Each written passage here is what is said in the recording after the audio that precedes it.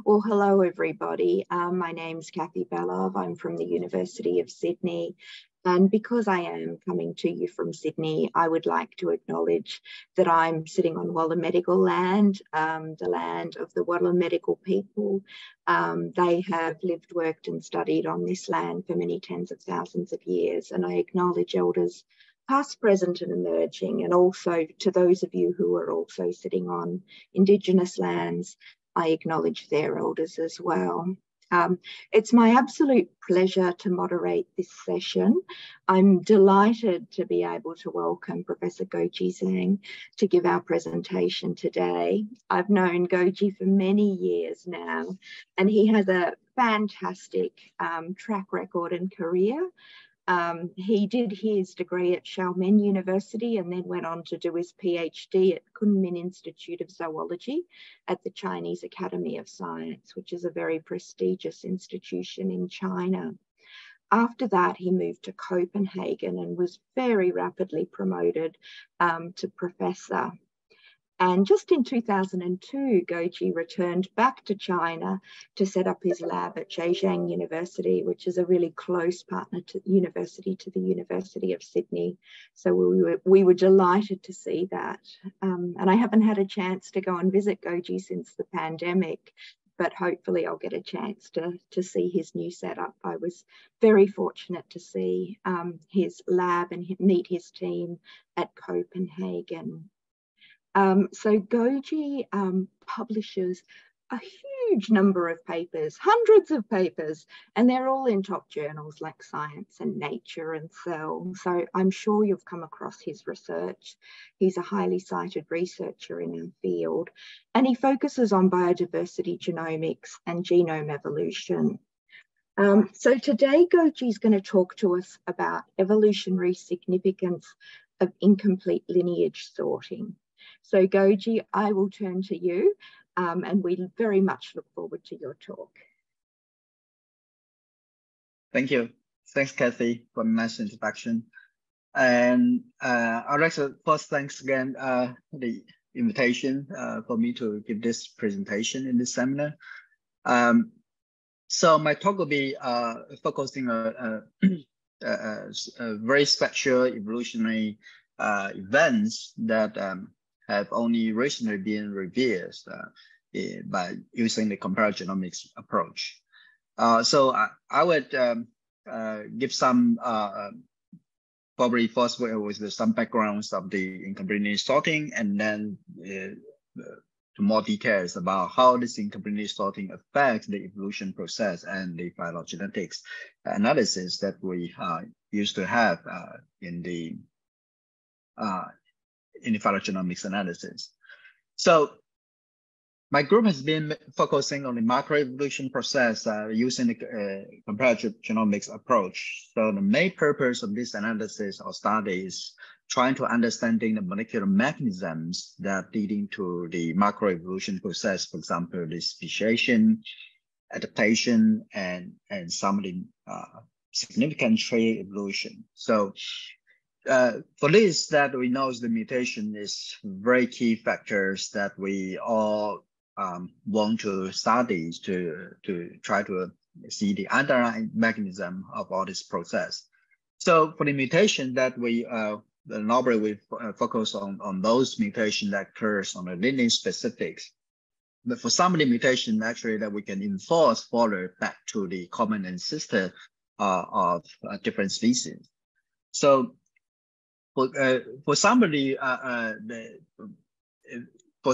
ideas or genotypes that in the population or across species, that in fact that we can also enforce back to the very long time, that when this different property has been coalescent. For example, that like in the population that assumes there are 3 different ideas, and basis on the coalescent theories that we can enforce that at what time these different ideas can be tracing back to their common ancestors. So according to the coalescent theories, that this coalescent time is related with the effective population size of the population at different times. So we can see is that the larger of the population size it is, that the longer that collection times that we could enforce to for all these ideas in the population. So, and this actually is very strong effects on the like the understanding of the genetics variation between the population or even cross species. For instance, that assumes that there's the 3 species that we always can identify some of the lineage specific mutation or haplotypes in different lineage. But so for some of the haplotypes, actually can also tracing back to the common ancestor of all the species. And we can see that where some of the collection times or this collection process actually is conflicting with the speciation process. For example, that from the topology of these 3 species, like the species B and C are more closely related from the species like the speciation process. But if we use some of the haplotypes being shared across the species, some of these ideas probably or haplotypes could be tracing back to the common ancestor, and this probably does not necessarily could be tracing back according to the speciation process. But instead, that like for this idea, like the green idea, we can see that species A and B has more similar on these sequence similarities. Compared with the idea that's been inherited to C. So because of this, this is this kind of a special process that if we're using some of the genomic regions that uniquely like tracing back to common ancestor, is sometimes that this gene trace could be conflicting with the species trait.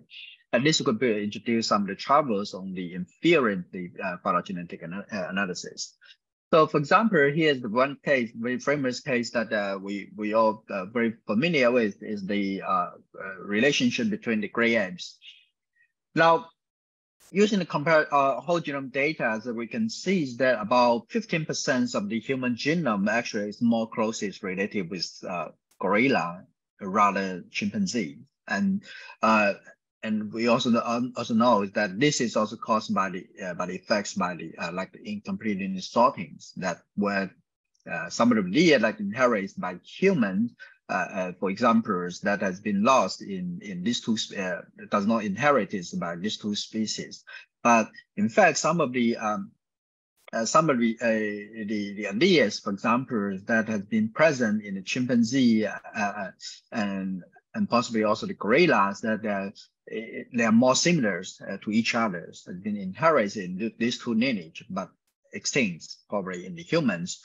And at the same time, also we can see some of the human ideas and gorilla idea being sharing, but has been missing in the chimpanzee. For some of these ideas that we could also see is that the human and gorillas is more similar, or the other way is that chimpanzee could also be more similar to the gorilla because of this reason.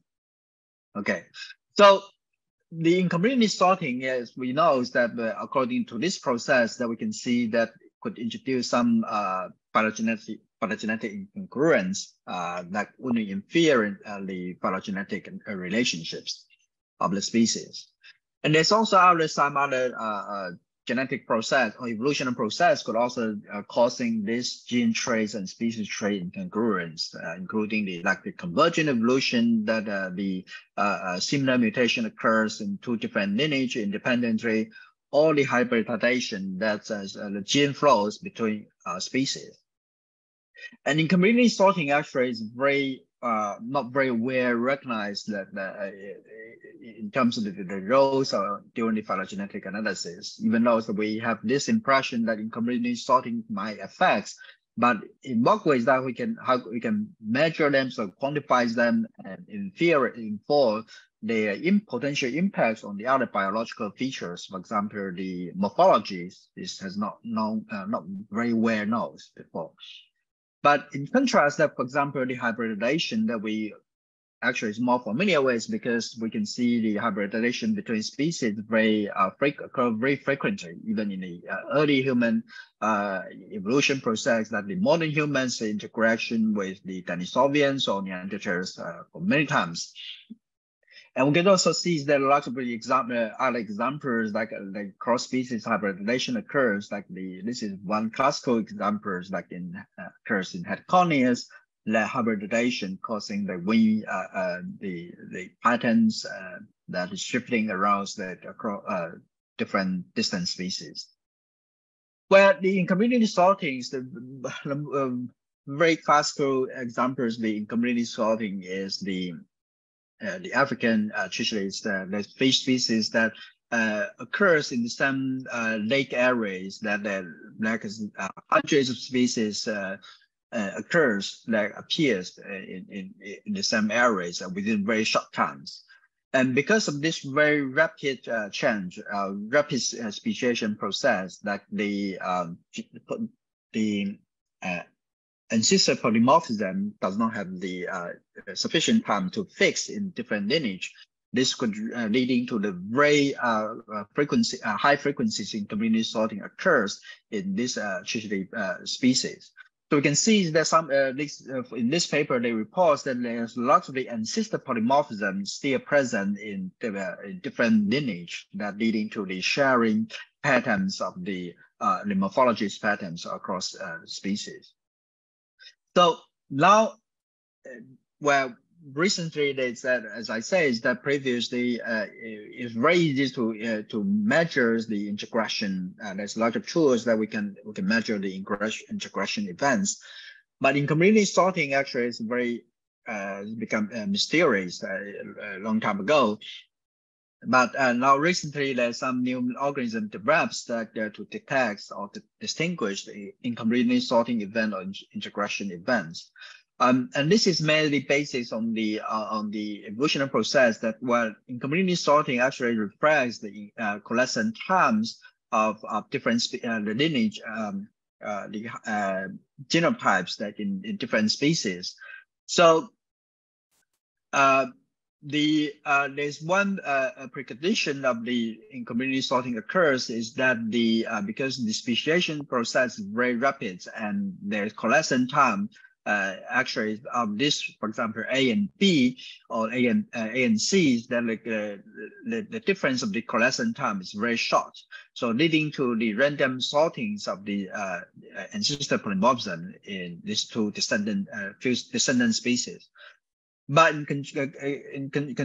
contrast, that integration events could only occur that when after the speciation process. So which means that when we enforce the well, this is not coalescence times, but the gene flow times, we can see that the gene flow times and the speciation process of the A and C or the A and B, that this branch length will be much longer than in general, much longer. So this method basically enforce this the branch length between this coalescence time of the AMC or AMB, and sees that and to see the observe the branch length distribution. As I said, the integration normally has much longer inter-branch length. So based on this distribution of this these patterns, that we can enforce whether this occurs due to the incomplete sorting or integration. If we see that the gene tree and species traits are incongruent. So this is one typical method that we can use to distinguish the incomplete sorting or integration. And there's also some other methods like the Hinder-Markov model approach, basically to infer different topologies or speciation models and to infer that which models fit much better on the transitions of the nuclear substitution. So this method actually is very precise and can infer the incomplete sorting in single nucleotide levels. So, so this is methods been very useful to measure the where the location of the inconvenient sorting occurs in the genomes. So, basis of this background, so there's one, of course, one important question is that why there's a strong interest in community sorting for macroevolutionary studies. So, as I say, is that in community sorting is very easy to occur that during the rapid radiation process, that the speciation time is too short to let the ancestor polymorphism fix in the descendant species. So, which means that this event will be closely related with the rapid radiation process. And when we're looking back to the evolution, the entire evolution process of all the metazoans, we can see that rapid radiation occurs very frequently, that including the earlier Cambrian explosion that leading to the establish of the body forms or body plans of all the metazoans. And the most recent is that the radiation occurs in the birds and the mammalians. This is true. Most recent rapid radiation occurs in these two lineage. For the birds, that what we know is that the birds has been classified into three major groups. One including the Paleogalactes, and the second is the Galliforms, that including many of the domesticated species. But actually, majorities of the bird species belong to the new avian species, so which accounting for 98% of all extended bird species. And we now also know that this new avian actually is all can be tracing back to this periods, KT boundary periods. So there's an hypothesis that after the other dinosaur extinct, the new avian has been exposed to a new ecological niche, so they could rapidly evolve, and there's a lot of lineage occurs in this period. And because of this rapid radiation, the avian phylogeny, the bird phylogeny, has been very challenging, and there's a lot been controversies over the phylogeny of birds. So, for example, this is the study in the lab. This is the study is based on few loci and 19 loci of the on genomic loci that to inform the phylogenies across several hundreds of species. But you can see is that using this very small numbers of the genes, actually does not really resolve the phylogeny, because we can see the polytomic structures on the new avian groups. And when you compare this topology with previous studies, so the red colors, the red background means the topology has been supported by different phylogenetics analysis. So you can see very few nodes actually supporting each other using different methods. And this reflects that the fact that there's a lot of integration, the incongruence on the phylogenetic inference in the new avian, and this is could be also because of the rapid radiation of the new avian groups. So in 2014, we organized this avian phylogenomic projects to present the 48 bird genomes with one species represent one order. So we cover all the bird orders, and using the whole genome data that we try to resolve the phylogenies of the new avian speciation process. You can see that where we can distinguish this diversification process very well with the full genome data. But later is that in 2015, there's another papers that using 259 loci, like this the Archer conserved elements, and using more species than 198 species, they build a phylogenetic trace. And we can see that this is the trace that we built using the full genome data, and this is the trace that basically you see data, you see trace using more species. So you can see there's still a lot of orders been shifting around, and there's a lot of incongruence between these two topologies. And this leading to the discussion regarding whether this, because we have a few cluster sampling of our whole genome phylogenetic analysis, or whether because of this analysis, because they have a lower genomic sampling, because they only have 7.8 megabase of the genomics sequence being used for the phylogenetic analysis. So continue with this, that we organize this bird genome 10K projects to sequence all to sequence all the bird species that the genomes across all the bird species. So 2 years ago, we finished the family levels of the phylogenetic whole genome sequencing, and used this 363 birds genome, recovering almost 92% of the bird families. So we use this high amounts of the data so we reconstruct the phylogenetic analysis. So we can see is that our new phylogenies, we can see there's also a lot of the controversial incongruence with this prime trace, the UC trace. So we can see that shifting around. And actually is that, so which means that where our data actually suppose much better is that where whole genome data is more congruent compared with the analysis with field data. So, but still that even though we can use the full genome data to resolve much of the controversies, but still some of the nodes, some of the species that remains very challenging. For example, this is a very striking case that huazins, that this species that even using the whole genome data, we can see a complete different topologies, phylogenetics position that it can come out for this species. It could group with you can see the topology, the position would be quite changed significantly. So which means that even with the whole genome data, still some of the nodes that are still very difficult to resolve. So there's a lot of hypotheses regarding this, why this phylogenies has been very challenging on some of these nodes. And one of the studies, studies that basis in the transposon analysis, basis on the present and absence of the transposon element, or insertion and deletion of the transposon. And actually, this is also provides a very unique phylogenetic signal.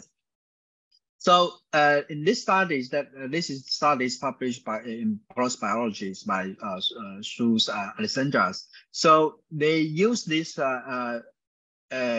transposon, the present and absent patterns, the transposon to inform the phylogenetic relationships.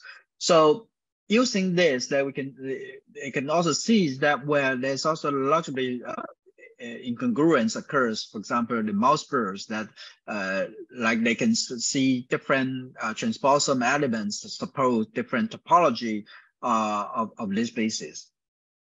So and all this is leading to the conclusions that probably the incompletely sorting could occur that in the common systems of this this whole branch. So because like for example like the transposon. Some of this transposon may present in the population, the large population and sister population, where some of the transposon is inherited by, for example, by this lineage, been sharing across these species. But some of the transposon only sharing by these groups uniquely, and some of the transposon is sharing by these two groups specifically. So this is the basic principles of the incomplete sorting. So based on this information, they could also build up a phylogenetic net across the speciation process, which means that this is not the traditional phylogenetic traits that we can see, but it's like the phylogenetic network that could enforce based on the genomic sequence. Like the transposon that's been sharing across different species. So which means that where during the phylogenetic analysis, we can see the incomplete sorting might affect significantly on the inference of the phylogenetic relationships. And the second topic is like I would like to introduce today is the like in our topics about whether the in-community sorting also contributes to morphologic evolution. For example, this is the phylogenetic trace that we built with the whole genome data, and this is the trace, phylogenetic trace based on the anatomic data in the bird. So you can see there's lots of incongruence between the full genomic data and anatomic data based on the phylogenetic trace. As we say, is that the in-community sorting could also affect the incongruence between the gene trace and the genome trace. So whether this in-community sorting could leading to the morphologic patterns that we see today, so there's like some of the distant related species that share the same morphologies. For example, these two groups like has been distributed complete two different lineage, but for morphology, there's more closely related each other. So to do this, working on the birds being challenging because this so complicated process involves so many species. So we put this question to the marsupials groups because marsupial also experience a very rapid radiation process, and also there's this discussion regarding the phylogenetic incongruence conflicting within these groups. The major conflicts actually is coming to this this group is microbial theory. So this is called montids. So this is looking at this figures. So this species distributes in South Americans, but actually from the morphologies that we can see, this species actually share a lot of morphology feature with some of the Australian groups. For example, the montids that have this unpaired sperms that is different with the option. Option has the paired sperms that for most of the times. And montids also has very similar of the karyotypes structures, more similar with the Australian species. And this species that the male also they don't have this mammalian glands. And also this is different with the option, the South American marsupial species. And we also can see a lot of the other structure, even on the brains or the skeleton structures, they are more similar between this species and some of the Australian species. So this leading to the hypothesis that the montids probably belong to the Australian groups rather than the American marsupial species. So from the morphology and mitochondrial data, so we can see is that where the montids that is been grouping together one of the groups, the Australian marsupial species lineage. So under this topology, it means that the montids probably its origin in Australians, but has been moving to Australian, migrates to the South Americans after the speciation process.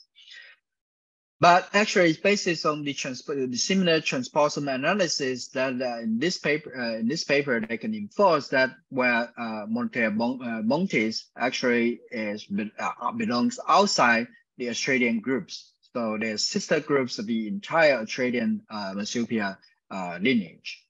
So this is leading to the two different topologies conflicting each other, and different topology leading to the different speciation hypothesis. So here's that using the full genome data that we build the phylogenomics analysis, like including two species from the Diprotodontius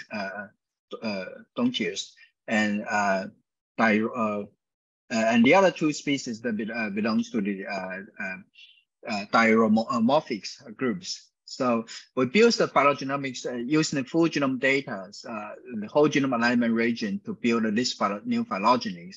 So it confirms that well, this species indeed belongs outside the Australian group. So there's sister groups, the Australian marsupials. So which means that Australians, the evolutionary process, the entire Australian lineage actually is separate to the American marsupial species. So this is the basis of the whole genome phylogeny. But in fact, if we divide this genomic region into partition in different proportion, based on the topology of the individual gene trait, we can see is that the entire genome actually is supporting three major topologies. One is grouping together, so this is supporting the speciation traits. Okay, so this consists about 40% of the genome region supporting this species topology. But there's 1/3 of the genomic regions, this molecular montes that's grouping together different groups.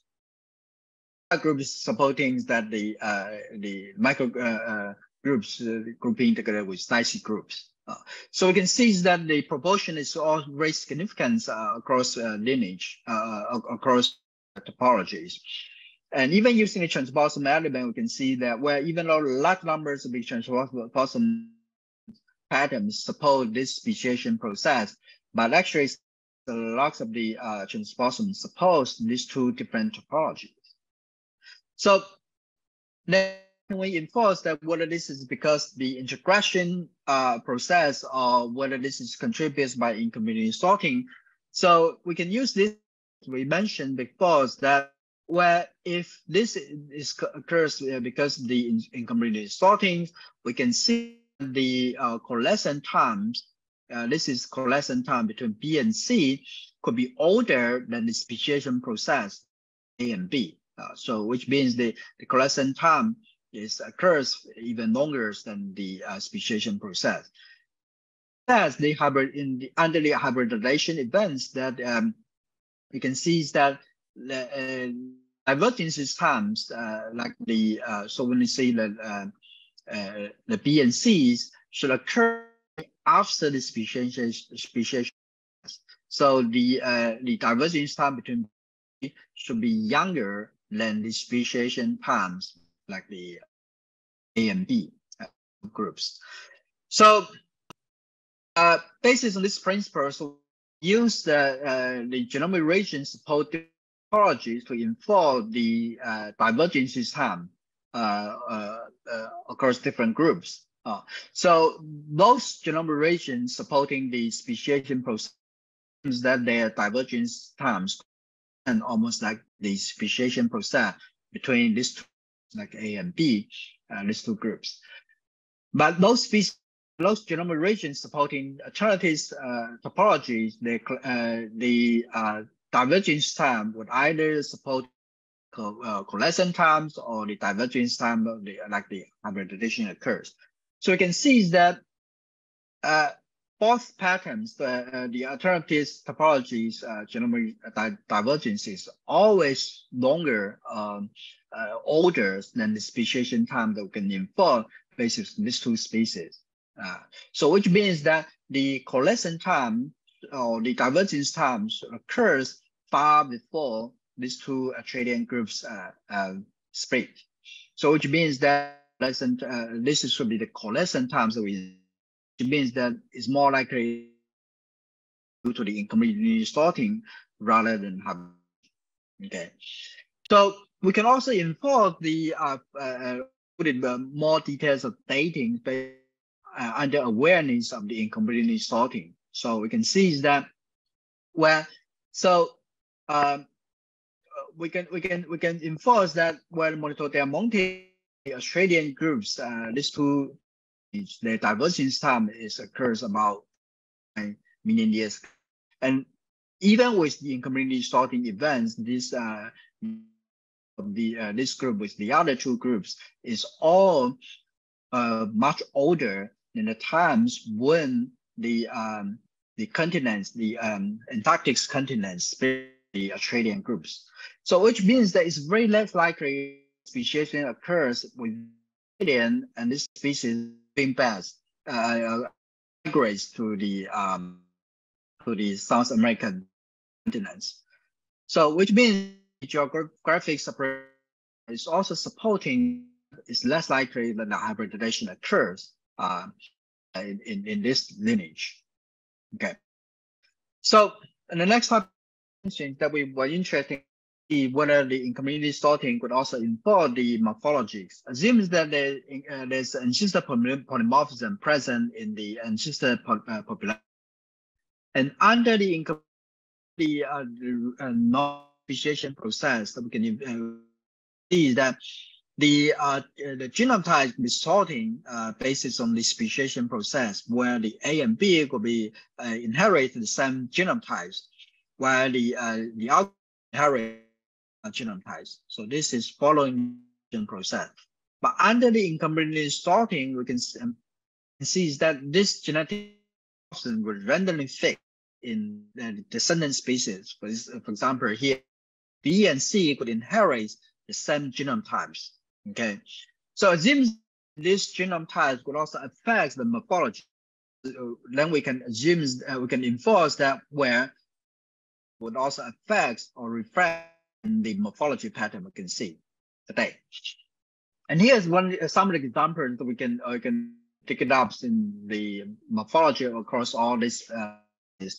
So this is the topologies that we can see today, like the speciation process that the Aotearoa, the sister groups of these two Australian groups.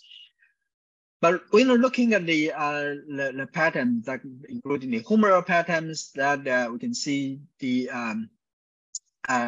this curve. The curve is much is much more like in the middle in these two species. And this is similar with the option.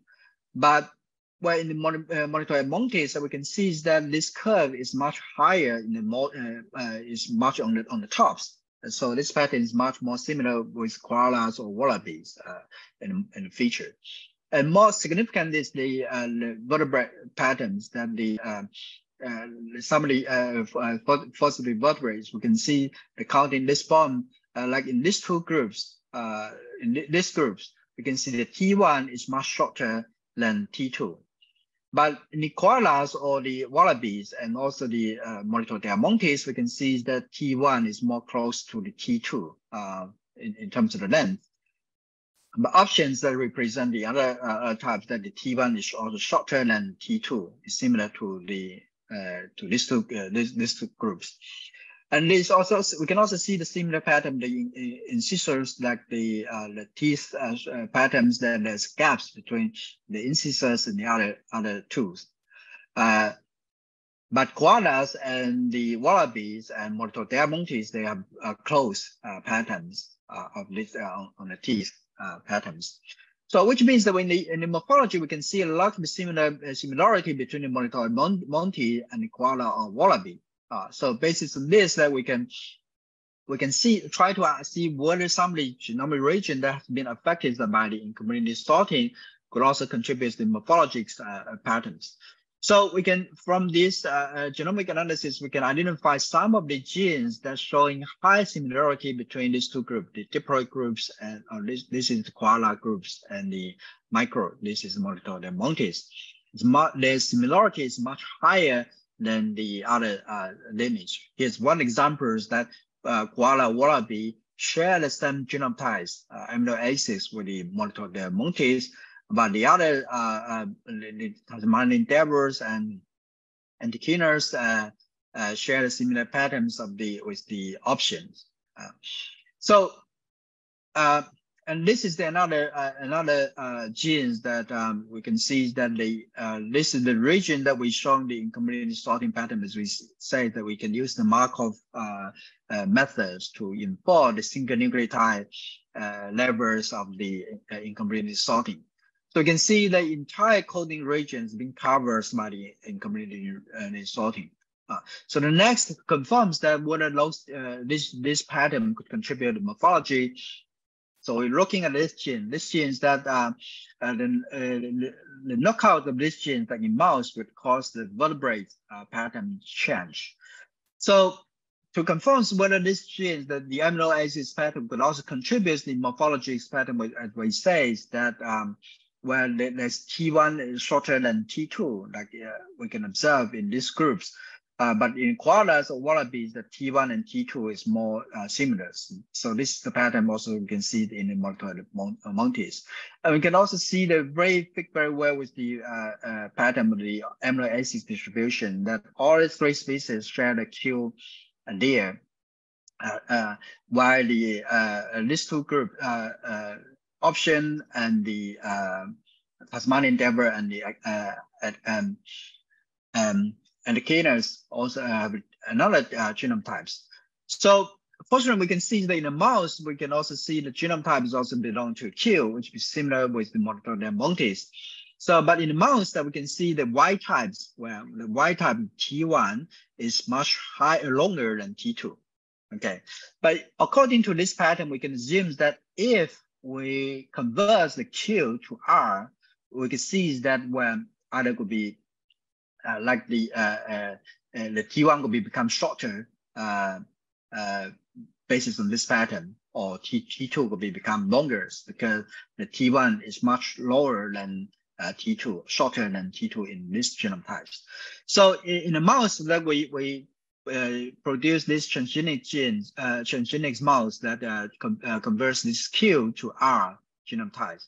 So you can see that after this in this experiment, we can see that after we changing this amino acids, T1 becomes much shorter in mouse, which means that the T1 become more similar, close to the T2. And then we can see this change is quite significant. So this is one example. Another example is the PAPSS2, as I just mentioned. The entire gene has been covered by the community sortings. So we also know that this gene has been found that in mouse is also related with the patterns in the humerus. So as I mentioned, the humeral pattern is also more similar between the koala groups with the Monotoid monkeys. So here's we designed a different approach that experiments. So we replace the homologs of the genes in mouse with the option and wallaby and Tasmanian devils. So we can see so after, so then we can measure the landscapes of this response.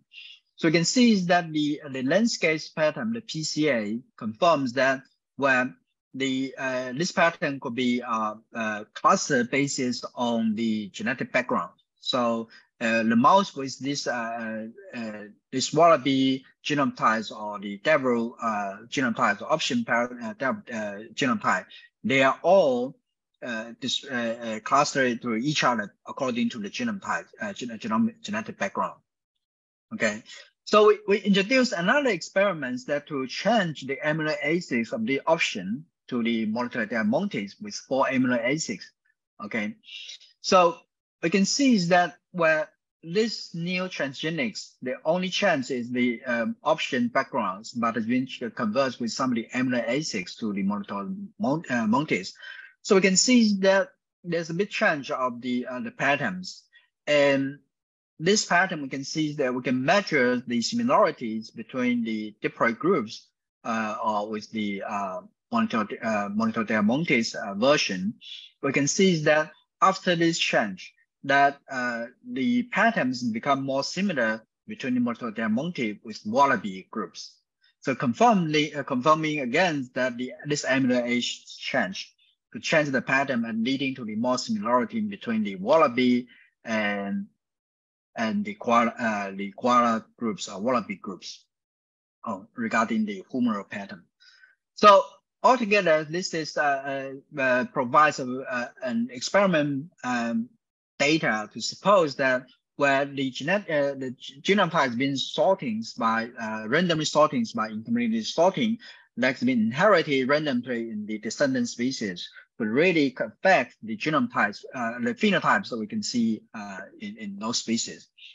So here we can say that where this pattern could also leading to the similarities, similar morphology we can see in the distant species, and quite similar with the like the integration or convergent events that we can see today. based on different other evolutionary mechanisms. Okay, so and the final topics I would like to introduce that there's big topics that how frequencies the in-community sorting would affect the macroevolution process, whether this is only occurs in the rapid radiation process. So using this principle that the method I mentioned is the comparative genomic approach. So we can try, we test this occurrence of in-community sorting or hybridization in the phylogenies of the Drosophila. Okay, this is the entire Drosophila group which generate the whole genome data. And to investigate that how frequency the phylogenetic incongruence occurs in different lineage. So we can see that where there's also proboscides of the phylogenetic incongruence, we can see that in many of the lineage, even including the Drosophila melanogaster that we commonly use, that there are also incongruence between these similar Sociala groups. So we can also enforce that how frequency that this is contributes by the in-community sorting and or the integration with the method, that similar method that I mentioned, that we can distinguish these two evolutionary process.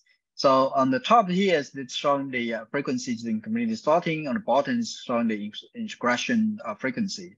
So we can see that this is the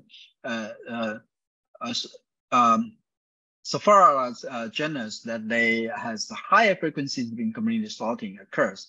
But in the Drosophila subgenus, we can see that there are higher frequencies of the integration occurs. So which means that within this, the entire Drosophila groups, there are two different methods. The two lineage has different proportion of in-community sorting or the integration that contributes by this phylogenetic incongruence.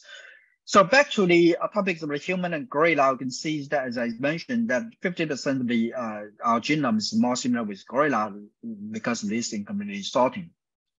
Because of this, like we then also apply this methods on the broader scales of the phylogenetic in the primate. So this is the 50 primate genomes that we produced recently, and in using this full genome data, that we also inform the phylogenetic incongruence and also enforce how frequencies that this is due to the in-community sorting. So we can see the darker, the color is more dark, then it means there are higher levels in community sorting occurs. So we can see that in macaque groups, there are high frequencies in community sorting, and there's also the other groups that also the have extremely high frequencies in community sorting occurs, even like including 60% of the genome has been affected by community sorting. So which means that there's a lot of the ancestor polymorphism has been randomly fixed in these groups. So we can also enforce that basis on this data, we can also enforce that using the analyze this in community sorting events in the genomic location, and to enforce that how frequencies that this location have higher frequencies in community sorting across the primate phylogenetics. So the high IRS, which means that in this region, this in community sorting occurs many times in different evolutionary nodes. So we can also see some of the region has much lower frequencies of in community sorting. So those again marks one of the region has much higher in community sorting is the MHC region, has higher frequencies of in community sorting, which means this region tend to have a higher levels of in community sorting in different primate nodes. And this is all the same for the PAR region in the chromosome, has higher frequencies of in community sorting. It occurs in multiple times in different evolution nodes. And then we can also tracing back that what kind of which type of genes tend to have a higher frequencies in community sorting. And we can see is that where those genes that related with the immunity response tend to have a higher frequencies of incompletely sorting. So putting back again on the macroevolution process of the entire metasome. So we can, as we say, is that the rapid radiation occurs very frequently, which means that this process, what would always accompanied by the incomplete sorting occurs. So which means that incomplete sorting actually should have a very important roles during this speciation process or the establishment of the biodiversity pattern nowadays we see. So this is summaries of my talks. So again, the incomplete sorting is one of the major sources of phylogenetic conflicts, and incomplete sorting also contributes to the morphology pattern. We can see like the remains shared in distant species. And we also see the incomplete sorting frequently occurs during speciation process. So for this, I would like to thank my collaborators, all these projects. The avian phylogenomic projects is mainly driven by these two, Josephine and Xiaohong. And Xiaohong is also the main person working on the incomplete sorting and the marsupial groups. And in the marsupial groups, I would like to also thank Kathy providing some of the genomic data that we use in this analysis, and Marilyn and Christoph, and they provide the morphology data as well on a study. And the Drosophila and the primates in community sorting has been collaborated with these my collaborators. Yeah, I would like to also introduce my new centers in Zhejiang University. So this is new brand new centers for evolutionary organism biology. So we're now recruiting tenure-track assistant professors. So if you have good candidates, please welcome to recommend. And finally, I'll let a bit of the advertisement. So there could be a third Asia Evo conference will be organized in Singapore in December. So this will be a third time that we're gathering together. So the first time we organized in Shenzhen, China, and the second time was in Japan, in Tokyo. And the time was in online conference. But now this year we finally could gather together again in Singapore. So hope we can see each other very soon. Thank you.